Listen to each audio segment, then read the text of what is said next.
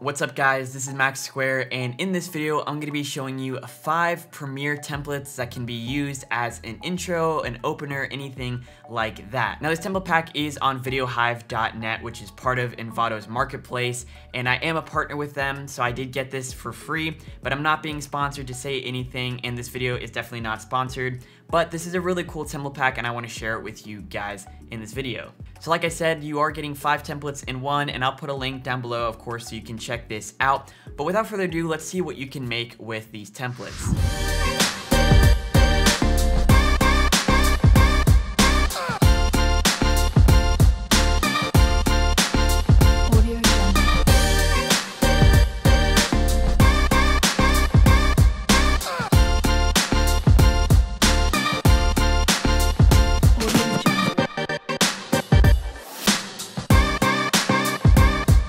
Going to the dentist sucks. My teeth hurt. So once you download the file, you're gonna get a couple of folders like this. The assets folder won't be there. This is just my own collection of photos and videos, whatnot.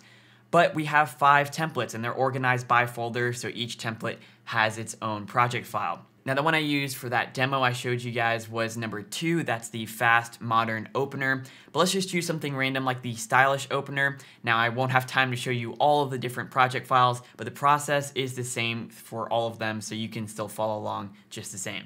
So when we open it up, you may notice things are kind of moved around, and that's just because it has its own workspace for the project. So feel free, of course, to change that, but I'm gonna be leaving it on this editing tab. But on the left, we have 3 folders here. The edit tab pretty much just has all of our content, so we can swap out our logo there, and of course all the pictures, video, anything like that, and then our titles. And then once we're done with the project, we'll go into here and render it out from there, and we don't even need to look at the assets, but if you want to create a new folder, throw in your own photos and videos, you can do that. So I'm just going to drag in my own photo and video folder. I'll be using that, but literally just grab anything you want to use and throw it in there. And then we can head over into the edit tab, go down to shots, and we can start changing out these pictures. So all you have to do is just drag in a random photo. It's probably going to be too big for the canvas, so you want to go into effect controls and just scale that down. You may want to reposition it. And if you want to trim it down, you can. I will show you how to extend some of these scenes later on in the video, but let's just leave it at that for now and move on to shot 2. And just for the sake of time, I'm going to speed through this process a little bit. So I've changed out a couple of pictures here and I rendered it out just a little bit so we can see what it looks like. This does take a little bit of time to render just because there are a lot of effects going on, so I would just keep that in mind. I'd recommend doing as much of the work up front before you hit render, just so that you don't have to keep going back and forth. Another thing you can do is just change the render quality down. That'll help just speed the process up a little bit. But here in the final sequence, you'll see that we have a couple of layers. We've got the light leaks, we've got film, grain, and then the main scene, which if I click into that, you'll see all of the actual scenes built out there. So if you want to take any of the effects off, you can just disable it there. I think it looks really smooth just for the transitions. For example, right here between the shots, you'll see that it's being used pretty heavily to go into the next scene like that. Obviously, you can take off the film or the grain textured look. By default, they're using the screen and multiply blend modes, but you can also jump in here and start messing around with the opacity. So maybe if you wanted to increase the light leaks there, you could totally do that. Or if you want to leave it, bring it down a little bit, that's where you would tweak it in the effect controls. As cool as all the visuals look, it is a little bit boring without music, so I'm just going to drop in a track. And this will also help you kind of edit to the beat and make it look a little bit more professional. Now, if I play this back, you'll see it's obviously not really cut to the beat very well. It's just kind of scattered, not really in time. So if you are pretty set on the track that you're using and you really want it to be cut to the beat, it is a little bit of work because the template isn't really made to be moved around the duration, but it's definitely possible. So the way you want to do it is go into the main scene, and then for whichever scene that you want to extend, we'll just double click into that. So scene 1, for example, and we can just zoom out a little bit. And right now, most of the scenes are going to be set to 2 seconds, but what I would recommend is just moving it to something like 5 or 7 so that you have more than enough to cut later on. So I'm just going to extend the title out to about 5 seconds there, and then we'll also extend the background. And then in order to extend the shot, you're going to need to double click into that, and then just extend your photo or video, whatever you have, as far as you need it to be extended, and then we can drag that composition out. And that's pretty much all you need to do. These other two layers, the mask and this beginning sequence right here, are just used for the transition at the beginning, and then at the end clip, the next scene will take over there. So it's really as far as you need to extend it. And then if we jump back into the main scene, we can now extend that shot one a little bit more. Now, I would recommend bringing in your audio file into the main scene instead of the final sequence, just so that you can see where the beat actually is. And now that we have that extended, we can listen to it and see where the next beat is. So right there is probably where I want to cut it, right at that waveform. So what I'll do is I'll select all and then hold shift and deselect the background and scene one and drag that to the beginning. And if we play that back.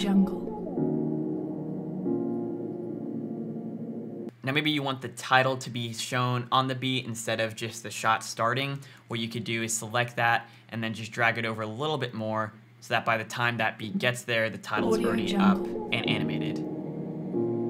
Something like that. And then we would do the same thing for the next scene. So just one more time, I'll show you how to do it for scene 2, for example. So we'll jump into that clip, extend the title out something like 5 seconds, drag that background out, go to our shot sequence, extend our picture out. We can go back into scene 2, and now we can drag that out again. If we go to our main scene, we can now extend scene 2 out, and we'll move the other scenes over so that it's more time.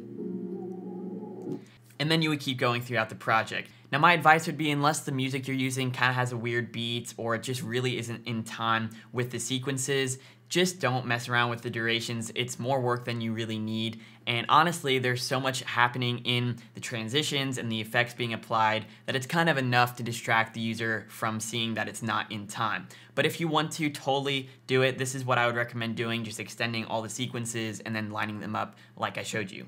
So that's just the beginning of what our opener would look like. Obviously, I haven't finished out all the shots, so it's not complete. But just to show you what that would look like, I'm going to open up the other project file that I used for the demo. So just to show you what a fully finished project would look like, here I have all of my scenes built out. They've got some photos. There's a couple of videos just being used in the background. And I did change out the text. So in order to change out the titles, it's very easy. Just go into that titles folder and double click on the title you want to edit. Now I'd recommend moving your timeline cursor to something on black just so that you can read it. And then you pretty much just build out the titles. Now the font they use is Montserrat. I don't even know if that's how you say it, but it is included in the project, so you can install that and then everything will link up. But of course you can totally change this out. You can change the size, change the tracking, whatever you really want to do. And then whatever you do, once you are done, just come down here and make sure that it's perfectly centered. You can just use those two buttons and it'll perfectly align it horizontally and vertically. And then you just go through doing the same thing for all your other titles. Just double click, change out the text, and you can build out your story. Now there are only 15 titles and the scenes are very short. They're maybe 2 or 3 seconds. So you don't want to add more than 2 or 3 words max. The most I added was really like to my or back to another, like welcome back to another, something like that. But you want to keep it really simple. You want to keep the text big so it's easy to read, because usually this is going really fast so people don't have a lot of time to read what you're saying. Obviously you could keep duplicating the scenes and just keep building them out as many as you need to complete the duration. By default, I think all the openers are under 30 seconds. This one's around 24, 25. But if you needed like a minute-long promo, you could totally just take all of these scenes, duplicate them, and then just copy and paste them over so that you build that as long as you need. So if you need an intro or an opener for whatever it is you're doing, maybe you have your own YouTube channel and you want to put this at the beginning of your videos, something like that, I would definitely recommend checking out this template. It is around 20 or 30 bucks, but like I say with all templates, if video editing or animation really isn't your thing and you just want to save a lot of time but still have something that looks good, this is probably the best way to do it. And again, none of this is sponsored. I'm just saying if you don't really feel like spending a lot of time in After Effects or Premiere and you'd rather focus on content or doing something else, then this is probably the way to go. But anyway guys, that is it for this video. Thank you so much for watching and I will see you in the next one.